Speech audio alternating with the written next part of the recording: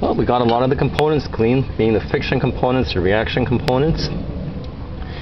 And just to give you an idea, those parts that all look so clean, this is what we got left in the bottom of the pan. That's just from the clutch drums and some other things, and that's where a lot of people get into trouble sometimes. Just give the parts a quick wipe down, and then that's what they do. They just put them back together afterwards, but with all sorts of failure, just waiting to get back into the transmission.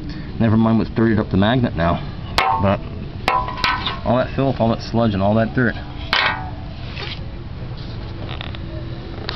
Well, we're going to go on to the case next and give it a thorough cleaning inside. CW already gave it a good basic clean, but now we're really going to scrupulously clean it up inside to make sure all that junk is out of it.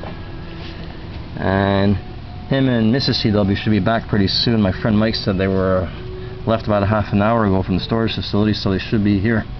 Got a nice little pattern it's making, little rivulets. Multiply that by a couple of billion times and you'll have things like the Delta River and things, and all the sand dunes and all the sandbanks. Interesting. Yep. Things on a scale, a minuscule scale and a big fat scale. There you go.